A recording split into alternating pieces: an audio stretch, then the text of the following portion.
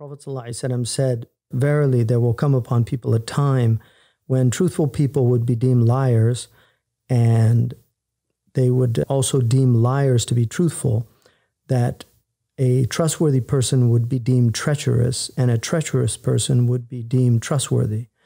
And the Prophet ﷺ said that a man would swear an oath, وَإِن لَمْ يُسْتَشْهَدْ, even if he had not been asked to swear an oath. And then he said that the most felicitous people, or the people of the most joy in the world, would be Luka' ibn Luka', which is an Arabic idiom for the lowest of the low.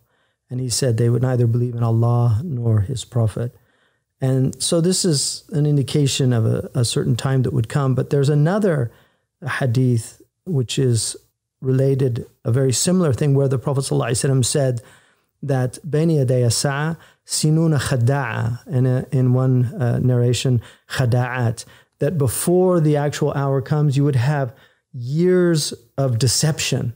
And then he repeated this about that the kha'in would be believed, and treacherous people would be deemed trustworthy, and truthful ones would be deemed liars. So I think it's very important that he told us that there would be years of deception. There would be a lot of deception where you would look at things and you wouldn't know what was happening. And one of the verses in the Quran that's really important, the reason for it coming down was that a man came to the Prophet, and it was actually a man, al-Walid, Ibn Abi Muti', who was actually one of the righteous of the Sahaba.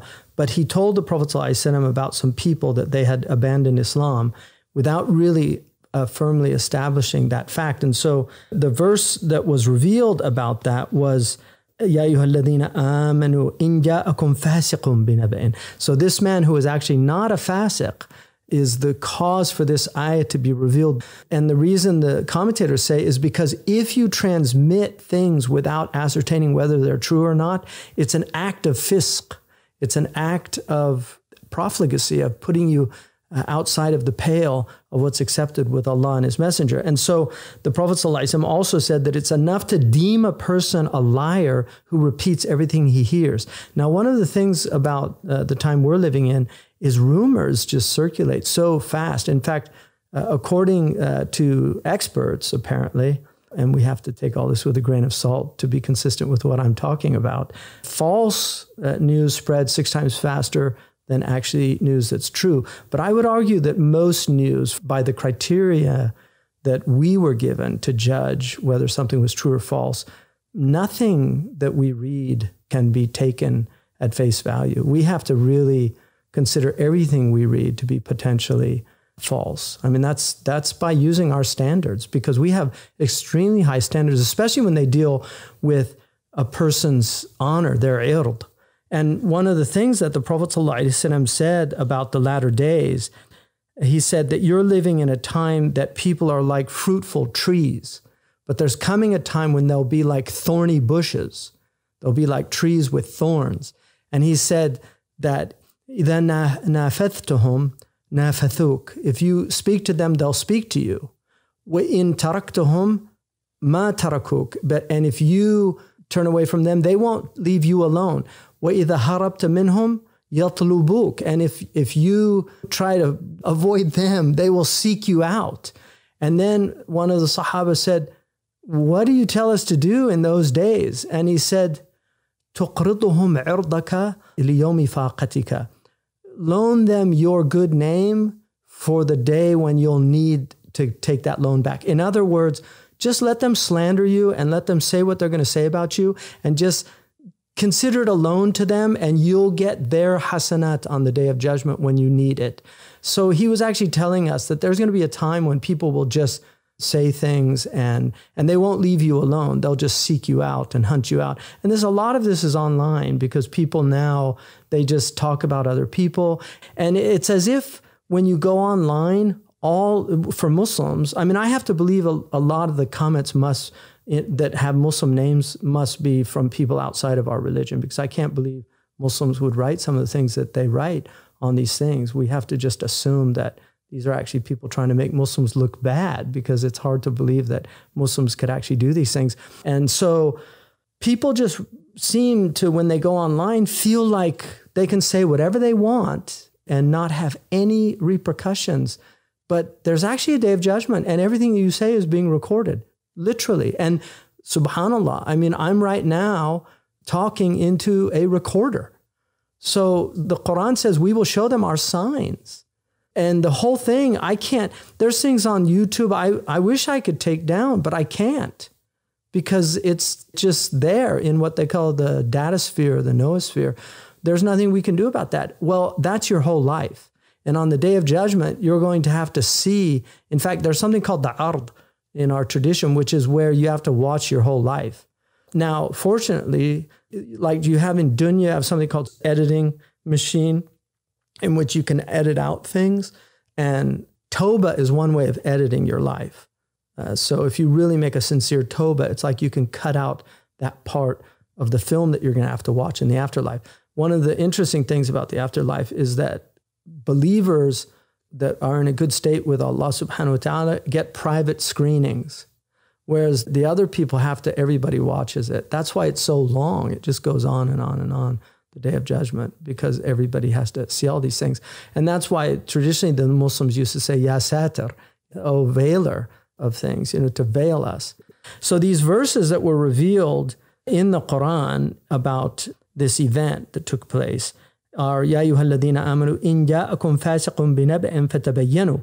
If people come with news, then tabayyanu, clarify it. And there's another qira'ah which is tathabbatu, because they're written the same way, but this is a different qira'ah. It's a sound recension. And what that means, tabayyanu and tathabbatu, tabayyun is to make sure that you know what's being said, because sometimes we misinterpret words. Tathabbatu is make sure that it actually happened. In all news, we have to make sure, because we know fake news happens. And we know even newscasters have to retract what they say sometimes, but very often nobody knows about the retraction because it's put the next day or something. And so a lot of people are harmed, and that's why Allah says, أَن تُصِيبُوا قَوْمًا بِجَهَالَةٍ فَتُصْبِحُوا عَلَى مَا فَعَلْتُمْ نَادِمِينَ. Because you might actually harm some people out of ignorance on spreading this news, and then you'll feel remorseful about it. Better to be remorseful here than on the day of judgment, but there's going to be a lot of people with great remorse on the day of judgment. And then وَاعْلَمُوا أَنَّ فِيكُمْ رَسُولُ اللَّهِ. Know that the messenger of Allah is among you. His sunnah is amongst us. I mean, we should be reminded of his sunnah, because the Prophet ﷺ, تَرَكْتُ فِيكُمْ أَمْرَيْنِ مَا تَمَسَّكْتُمْ بِهِمَا لَن تَضِلُّوا بَعْدِي. You know, I left you two things. If you hold to them, you will never go astray. Kitab Allah wa itarati, Kitab Allah wa sunnati. There's two riwayah of that. The book of Allah and my family, and the book of Allah and my sunnah. And both are from the Sunni tradition. So these are sacred trusts that the Prophet ﷺ left. There's an amazing hadith, which is sahih, where the Prophet ﷺ said that بدأ الإسلام غريبا وسيعود كما بدأ غريبا فطوبى للغرباء. That Islam began a strange affair, and it will return a strange affair. So blessed are the strangers. Tuba, they say, is a tree in paradise that the righteous sit under. But it also just has the idea of blessed. So blessed are the strangers. And then they asked him who those ghuraba were. Who are the strangers? He said, they are the people that rectify my sunnah after the people have corrupted it. So these are the people that actually rectify the sunnah of the Prophet in times when his sunnah, his way, is being corrupted. I think it should be very clear to a lot of us, if not all of us, that the sunnah of the Prophet has been corrupted by our community, because we don't practice these things anymore. من كان يؤمن بالله واليوم الآخر فليقل خيرا أو ليصمت. Whoever believes in Allah on the last day, let him speak good or be silent. Let him speak good or be silent. Say good things. We have a problem of like these critics that want to just everything everybody does, they will just jump on it. And one of the things, and I've tried, I mean, I've been a public figure for many, many years. I've really tried to avoid that my whole public career, just because I thought that was sunnah, like to practice that. That was my understanding. Like you can talk about ideas. It's important if there's bad ideas out there, you should criticize ideas. But attacking people. Now, one of the things Imam al-Ghazali says in Kitab al-Ilm, which is the first book of the Ihya, which is the revivification or the revival of the Islamic sciences, he begins it with the Book of Knowledge, because that's how Islamic sciences are revived. In that book, he says, he calls these people the foul scholars, ulama as-su. And he said the hallmark of foul scholars is they attack other scholars. He said that is their hallmark. And he said they always do it claiming that they're defending the religion. They're doing it out of righteousness. And يَذُبُّونَ عَنِ الْحَقِّ. They're defending the religion. But then he says, in reality, they're undermining the religion. He goes into the psychology behind it, and he says the actual reason why they're doing it is because they know that the quickest way to gain followers is by attacking others. And this is a psychology.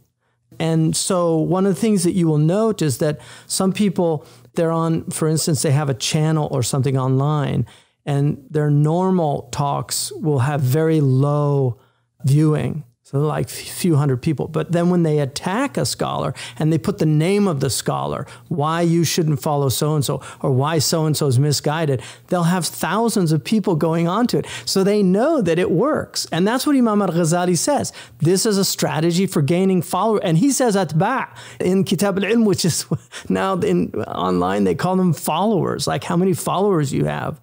And followers means nothing. It doesn't mean you're guided because you have lots of followers. It could be quite the opposite. I mean, there's celebrities that have millions of followers, and then there's incredible scholars that like have a handful.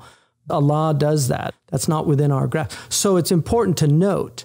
And Imam al-Ghazali then says something very interesting. He says, and somebody might say that I don't know what I'm talking about. He said, no, take it from one who was the best of the bunch at doing that before Allah illuminated his inner eye and he made tawbah. And he's talking about himself because he was famous for that, for attacking other people. And he could win any argument. But he realized that he was misguided in doing it. And one of the things that Shaykh Uthaymeen, who was one of the great scholars of Arabia, died not that long ago. But one of the things that he said was there are three reasons why scholars should not attack other scholars. The first reason is that when you attack other scholars, the people that support those scholars will never listen to you because they just don't like you for attacking the scholar that they like. So you lose credibility with a lot of people that you shouldn't lose credibility with. That's one reason. The second reason, he says, it undermines scholarship. Because if you're attacking scholars, instead of saying like, I think this position might be wrong or there might be a khilaf or something, instead of looking at, or like he says that you should actually contact them and ask them about why they've said something, because maybe they didn't even say it. But the third thing he said is that it creates doubt in the common people. They lose their faith in scholars. And so it undermines the Sharia. So those are three reasons, but I think the best reason is because the Prophet ﷺ said that when Allah removes his providential care on people, the sign of it is that he preoccupies them with things that don't concern them. And that's another really important hadith, because the Prophet ﷺ said in a hadith that Abu Huraira relates, he said, sallallahu alayhi wa sallam, min husni islam al-mar'i tarkuhu ma la ya'nihi. And this is a good hadith that Imam al-Tirmidhi relates, one of the 6 canonical books as the Sunan of Imam al-Tirmidhi. So this hadith says that from the beautiful Islam of a person is his leaving what doesn't concern him. In other words, minding his own business. And one of the hallmarks of what in English we call busybodies is people that concern themselves with things that aren't their concern. One of the scholars was walking by a beautiful house and he asked somebody whose house it was, and he told him, and the scholar said that he asked forgiveness for Allah for 40 days after that, because he said it was none of his business whose house it was. It was just istitla', like curiosity, which didn't just kill the cat, it very often will kill your heart. And so in this hadith, which Abu Dawud said is 1/4 of Islam, min husni Islam al-mar'i tarku ma la ya'ni, 1/4 of Islam. In this hadith, Ibn Hajar al-Haytami, in his amazing commentary, he said, he did a commentary on the 40 hadith of Imam al-Nawawi, which is, he put it in there. But Abu Dawud said this is 1/4 of Islam. Ibn Hajar said, al-Haytami, not al-Asqalani, he said, actually, this is half of Islam. Because half of Islam is fi'l and the other half is tark. Half of it is doing and the other half is not doing. So this is the half that deals with doing. And then he said, no, I'll even go further than that. I'll say this is all of Islam. It's not even a fourth or a half. It is all of Islam. Because if you're not preoccupied in what doesn't concern you, that means you're preoccupied in what concerns you. And so he said the min here is not partitive, because the min, this is a little for the grammarians out there that people have interest in grammar. Min has 12 meanings in Arabic. The min comes for tabyin. It comes to clarify something. It comes as a partitive. It comes for what's called ta'lil, which is for giving the reason why, like ashtaki min al-marad. I'm complaining of a disease. So it's the ta'lil, it's the reason. And then the min of beginning, like I came from Mecca. The min of ending, the min of ibdal, or a replacement min, or the min of za'ida, or the min of fasl, which separates things. And then it can also mean fi, which is like in, and an, and ala, and ba. It can be used as a ba. So those are the 12 meanings. So in any hadith that uses min, the scholar has to discern which one of those. The same in the ayahs of the Quran. So grammar matters. And one of the hallmarks of our time, not just in Arabic, but in English as well, is that we've lost grammar. And people should be more concerned about learning grammar, because what I've noted in all the comments I've ever read on internet, I've noted that all the really bad ones were written with bad grammar. And when they're written well, I've noticed that usually they say intelligent things, which is very interesting. And that's not elitist. That's just education, which is the hallmark of our religion. The Prophet ﷺ said seeking knowledge is incumbent upon every Muslim man and woman. So we're people of literacy. Iqra bismi rabbika alladhi khalaq. We are people of literacy. So I just want to really warn everybody, because there's a great statement of Imam al-Ghazali mentions Abul Qasim al-Hakim al-Samarqandi, who was one of the great scholars of Central Asia. He was from Samarkand. And he said, all of the world's tribulations come from 3 things, all of them. He said the first is a naqilul akhbar. I would translate as a newscaster, somebody who's transmitting news. And then the second, he said, is mutalaqi al-akhbar, which is a consumer, a news consumer, somebody who's consuming news. And the third one, he said, is talib al-akhbar, a news hound. And he said, none of them are free of blame. So all of the world's tribulations come from these 3 things. And so I want to just close this with something that from a great philosopher who over 200 years ago saw what was happening with the media. Because news, believe it or not, we've always had news, but newspapers and what we call modern media are actually relatively new things. And so this philosopher said that it says daily press, but I'm going to slightly change some of the wording to make it relevant for us today, because it was said over 200 years ago. He said that media is the evil principle of the modern world, and time will only serve to disclose this fact with greater and greater clarity. The capacity of the media for degeneration is sophistically without limit, since it can always seek lower and lower in its choice of consumers. At last, it will stir up all the dregs of humanity which no state or government can control. And then he said, suppose someone invented an instrument, a convenient little talking tube. I'm not making this up, over 200 years ago.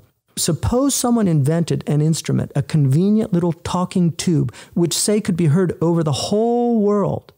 I wonder if the police would not forbid it, fearing that the whole country would become mentally deranged if it were used. On the whole, the evil in the media consists in its being calculated to make, if possible, the passing moment 1,000 or 10,000 times more inflated and important than it really is. But all moral elevation consists first and foremost in being weaned from the momentary. I mean, think about this. What does Allah say? عَمَّا يَتَسَاءَلُونَ. What are they asking about? عَنِ النَّبَإِ الْعَظِيمِ. On the vast news, the day of judgment. That's the real news. that we are going to be taken to account for our lives, for everything we do. And that's the real news. And once you realize that news, once that text message comes to you, if you really take it seriously, you'll start preparing and really think about it. So if you actually look at the name of our Prophet ﷺ, he is a Nabi. What is a Nabi? There's two ways of saying that, Nabiyun and Nabi'un, with Hamza or with the Ya. With the Hamza, it's from Naba'a, news. So the prophets are the news bringers. They bring the news. And the news is either glad tidings if you believe, or it's a warning if you don't believe. That's the real news. That's the news that we should be tuned into. It's not CNN, it's not MSNBC, it's not Fox News. It's divine news, because that's the real news. And then he says, and I'm going to substitute, because he was Christian, I'm going to substitute Islam for Christianity here. If Christianity is really to be proclaimed, I would say if Islam is really to be proclaimed, it will become apparent that the media, which will, if possible, make it impossible.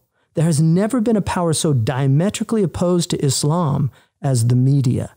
Day in and day out, the media does nothing but delude the masses with the supreme axiom of this lie, that numbers are decisive. Islam, on the other hand, is based on the thought that the truth lies in the single individual. Because you're all going to be raised up as individuals. Each one of us is going to be called by our name and our mother's name. Every single one of us. We are not judged collectively. We're judged as individuals. And this whole collectivization that's happened in the modern era, where everybody talks about groups as if there's some real group out there called this people or that people. Where? Where are they? There's only individuals. That's all there is. And that's, in the end, how we're going to be raised up as individuals. On that note, I will say, may Allah subhanahu wa ta'ala forgive me if I've said anything wrong. Bless all of you. Inshallah, may we take these things to heart, and may Allah subhanahu wa ta'ala, inshallah, elevate us and free us of the worst tendencies of ourselves. Inshallah. Barakallahu fikum. Wassalamu alaikum wa rahmatullahi wa barakatuh.